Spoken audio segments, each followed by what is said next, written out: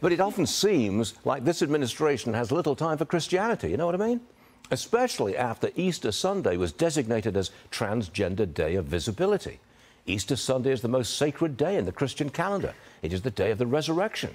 He put out a statement saying in part, quote, "Today we send a message to all transgender Americans. You are America, and my entire administration and I have your back," end quote. Donald Trump's campaign, he jumped on it, saying it's just another example of the administration's years-long assault on Christian faith. They demanded the White House issue a formal apology to all Catholics and Christians. No religion at the egg roll, Transgender Visibility Day on Easter Sunday. Joe Biden could have done so much better, but he's scared of the far left, which runs the modern Democrat Party.